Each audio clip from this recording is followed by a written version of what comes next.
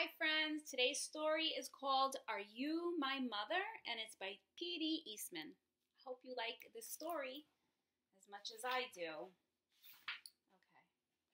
A mother bird sat on her egg. The egg jumped. Uh-oh, said the mother bird.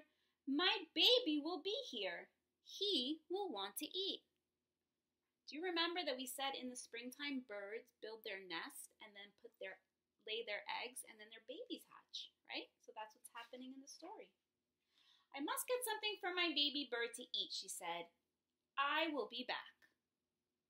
So away she went. The egg jumped. It jumped and jumped and jumped. Out came the baby bird. Where is my mother? He said. He looked for her. He looked up. He did not see her. He looked down. He did not see her.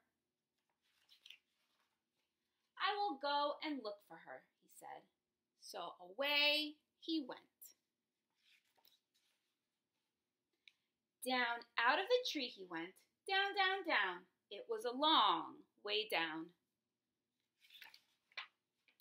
The baby bird could not fly.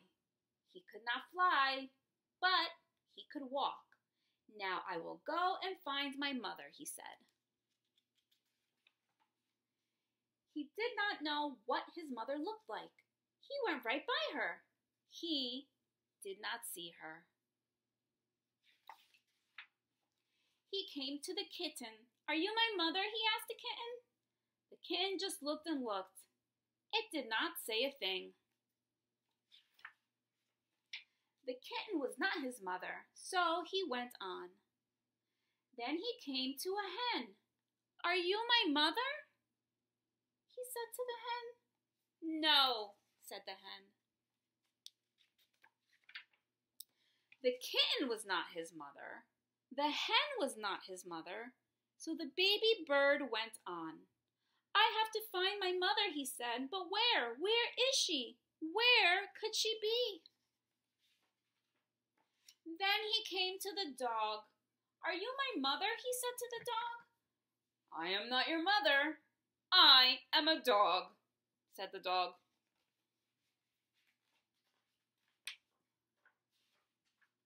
The kitten was not his mother. The hen was not his mother. The dog was not his mother. So the baby bird went on. Now he came to a cow.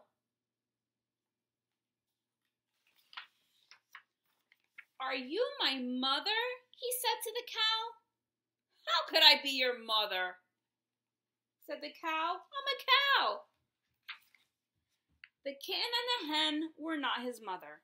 The dog and the cow were not his mother. Did he have a mother?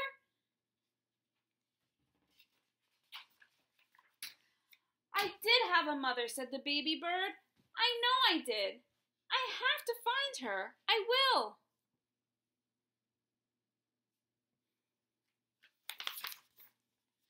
Now the baby bird did not walk. He ran. Then he saw a car. Could that old thing be his mother? No, it could not. The baby bird did not stop. He ran on and on. Now he looked way, way down. He saw a boat. There she is, said the baby bird. He called to the boat, but the boat did not stop. The boat went on. He looked way, way up. He saw a big plane. Here I am, mother, he called. But the plane did not stop. The plane went on.